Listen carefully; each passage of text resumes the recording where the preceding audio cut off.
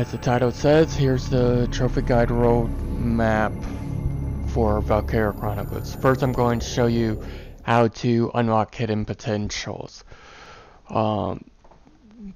This is the easiest way to do it, but one thing for sure is there's a point system.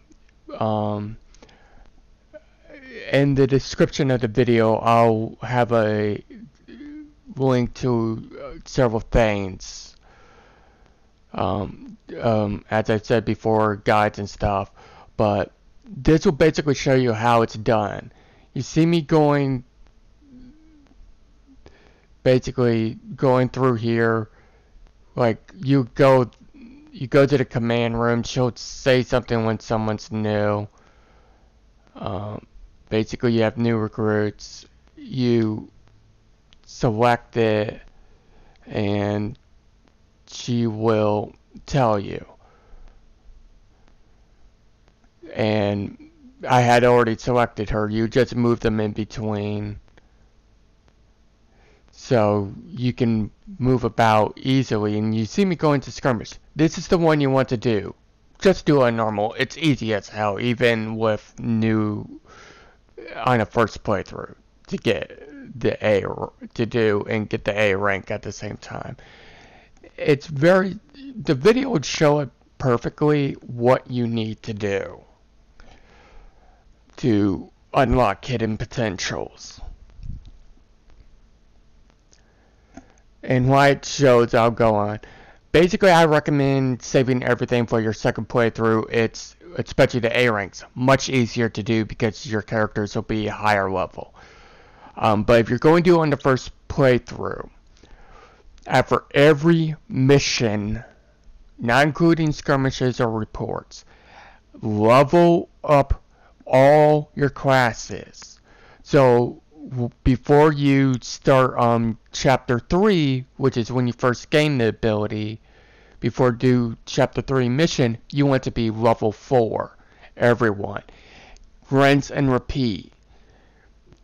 Some mission chapters have 2 missions, so like you want to do it that way.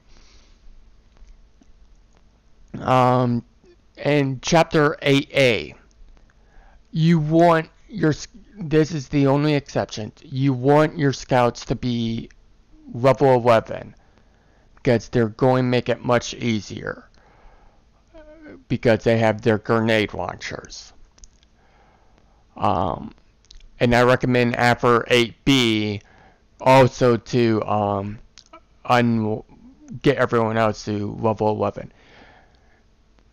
I'll explain it real quick. Basically, every deployment equals 1 point towards unlocking their hidden potential. And I'm showing you here that I don't have it unlocked.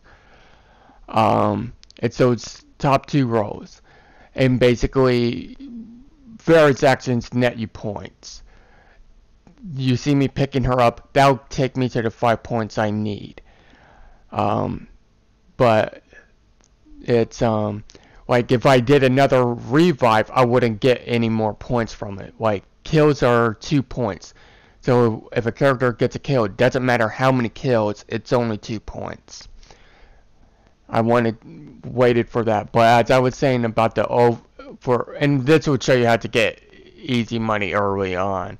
I'll just let this go through. I would do that. Like getting rank A on the skirmishes aren't bad, but like the story missions and reports, I recommend second playthrough because you could do repeats. It would take 2 full playthroughs to get the plat. Because if you're doing it all on your first, doing nothing but ever you can on your first playthrough, you're going to be making a lot of saves and reloading because you need everything to go off perfectly. Right there, you just saw the grenade launcher. Basically, by chapter 9, you want all your classes to be level 11 or higher. I recommend trying to keep them all together. It works out real well. It's basically Do you want it as soon as possible, or do you want to take your time? It's like speed versus easy. That's the main thing. Throughout the rest of it, you're going to see various things. Basically, all you truly need is like 2 or 3 to get the max amount of CP and stuff, like DCT, which is the money in XP. You need 3 CP even when you first unlock it. That's how easy this mission is. Because I showed you who to kill to get it. It's like the leaders and stuff. You always want to try and maximize your DCT. There are plenty of reasons behind it. I'll let this one play out so you can basically see how it's going to work out. Here you see the score screen, and you'll see that it's working out real well. You see 2 enemy leaders, that's everyone. You also want to try and get all the aces. Like, doing everything first playthrough is you don't have the proper equipment, which I recommend using the Gallian equipment over the Empire, mainly because Empire tends to be short range, terrible accuracy for high damage. When you look at what the Gallian weapons do, it's long range, good accuracy, but not as good damage. Here you see Irene, who I'm visiting. This is basically what you have to do to get her. And you'll notice, I went past that, but she mentioned that she wanted to talk to the rising star of the squad. You want that. And here you'll see that I unlocked it. That's basically how you do it.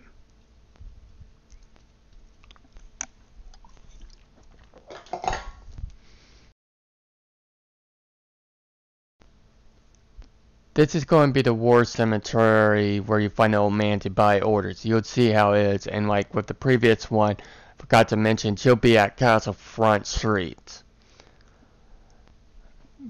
This is basically how you're going to be getting majority of your orders. The other way is by ranking up your classes. I believe 1 you have to get on your second playthrough of the orders. But like there's 1 character you have to unlock on second playthrough. There's a hidden character for each class that you have to unlock too. And there'll be links to how to do that along with other things. I'll put it in the description. This is basically how you do this one. And the next section is going to be for a few trophies that require you to unlock several things, like medals and weapons. Because some can only be done this way besides aces. There's going to be a little card you're going to see momentarily after the ace weapon shows up.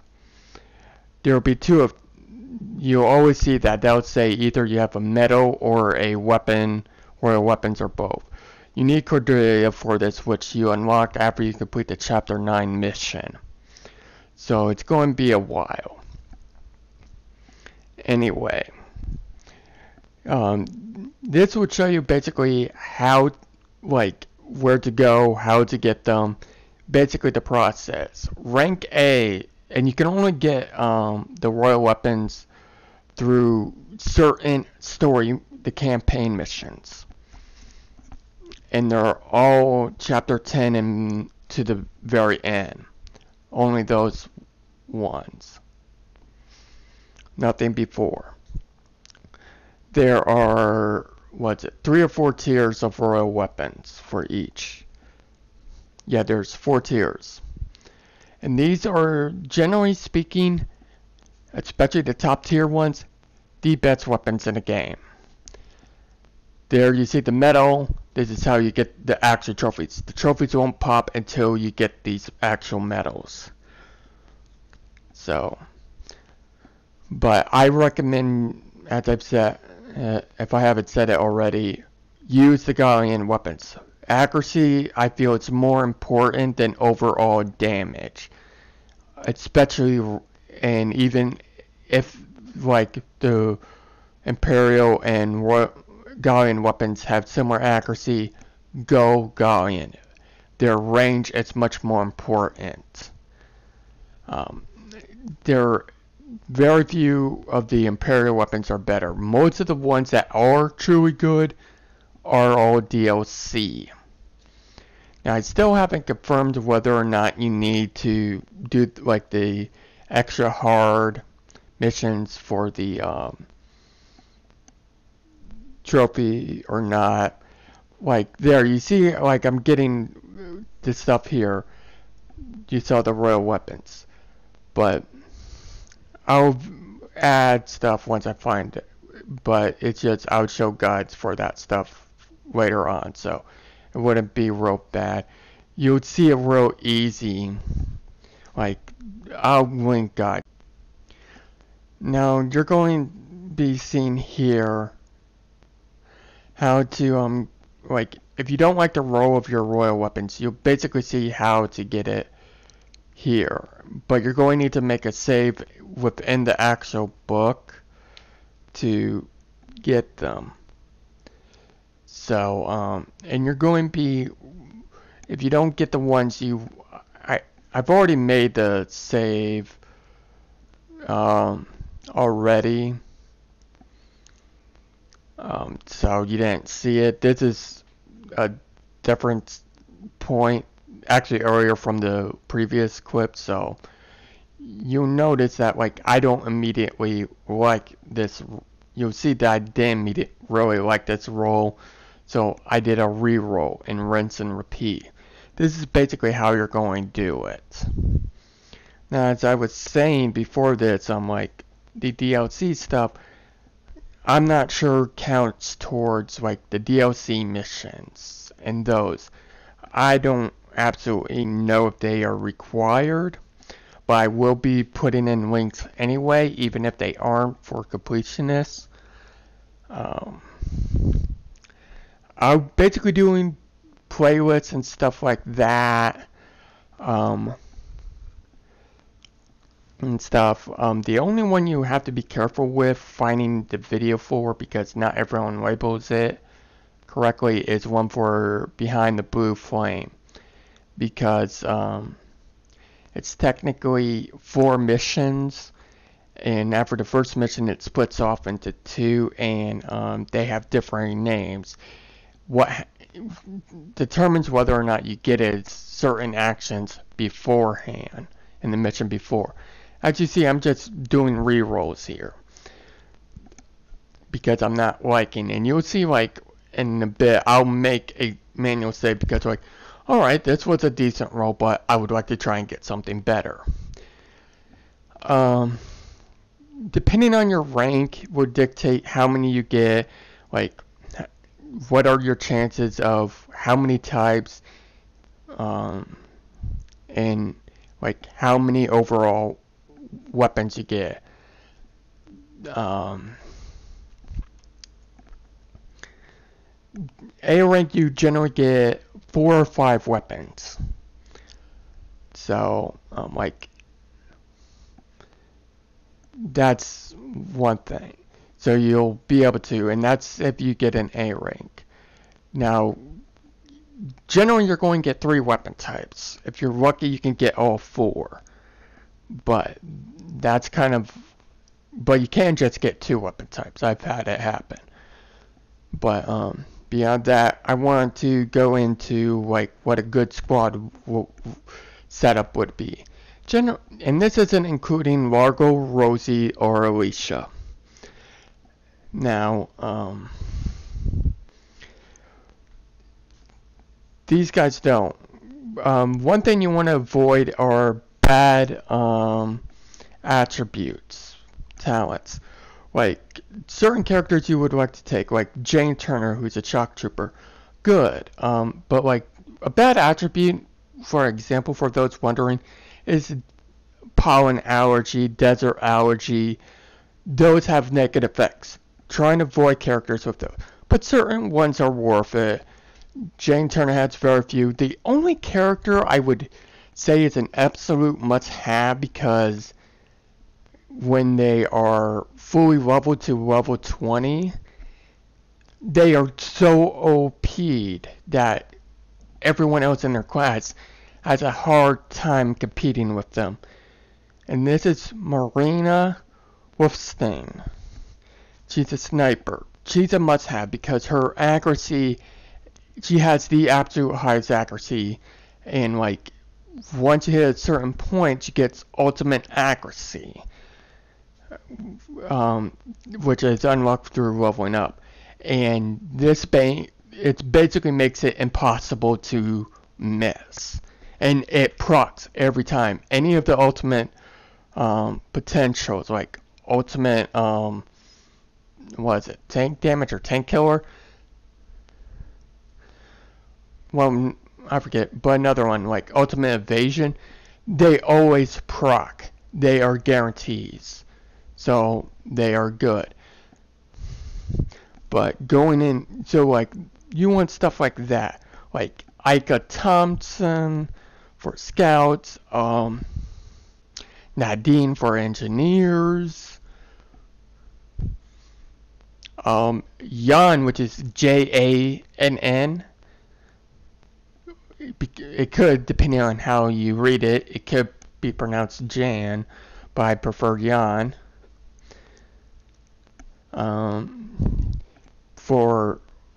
Or even Audrey for like the Lancers. I've already given you one for the Shock Troopers, and so you want that. But like a good loadout would be this. You want to recruit 4 scouts and 4 shock troopers, because they have the numbers. They're going to be the ones you move most and deploy the most. You're rarely going to be deploying to anyone else because they're situational. Now, you want 3 Lancers. You don't need anything more than that, because most missions don't even require, not including Largo, you to deploy. At most, you would only need to deploy 1 other, and that's pushing it. Like, there's only one, which was chapter 7 or 6. It's at the Barrios Ruins, where you have to defeat a tank. That one basically requires you to almost deploy 3 or 4 Lancers every time if you want to do real well on it. And there are a few later missions that require multiple, but never anything more than 4. I haven't seen a single guide that tells you to do that. So you don't need to recruit any more than those 3 while having Largo. Engineers, you want 4.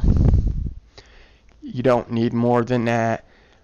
And like snipers, 2. Always bring Marina, or when you have her. She is a must-have. As you see, I'm just farting around here. But this is your basic overall strategy. So, and like, if you do go for nothing but A ranks on your first playthrough, you will be able to buy all the research projects, which is something isn't real hard to do.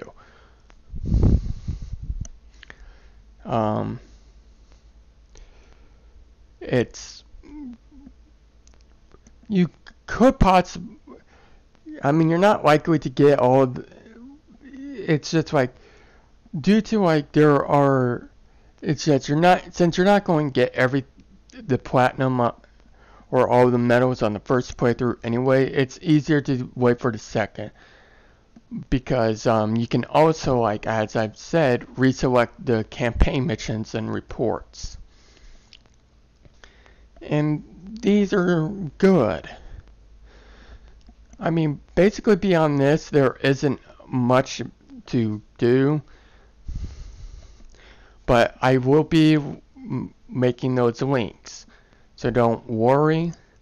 But it will take time. Like, if you truly want to plat this isn't a game you're going to plat real fast. Some of it is challenging, some of it isn't. And basically, I will tell you, alright, this is the link is for this.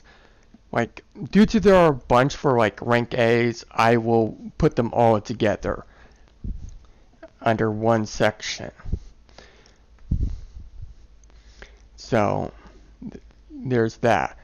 But as I've said with the Behind Blue Flames, you're going to have to possibly fiddle around and find which one is you need for it. Alright, so that's the only one I can't. I'll try and find the two videos for each mission, so you'll be able to easily do it. But beyond that, I'm going to stop here. With this finish off, and this is just the basic way to do it, the best way. As I've said, there are characters you have to unlock. So do not, if you want an easy plat, don't bother. This isn't easy. It's time consuming, and when you are truly going for it, if you aren't going to be doing saving and reloading constantly, this is going to take a lot longer and more luck based because of how the game plays. So I'll end here and talk to you guys later. And I will be uploading another video to discuss why I didn't stream Friday and Saturday, and something I would like to try on streaming. But beyond that, this is the end of the video. I just let this section play out.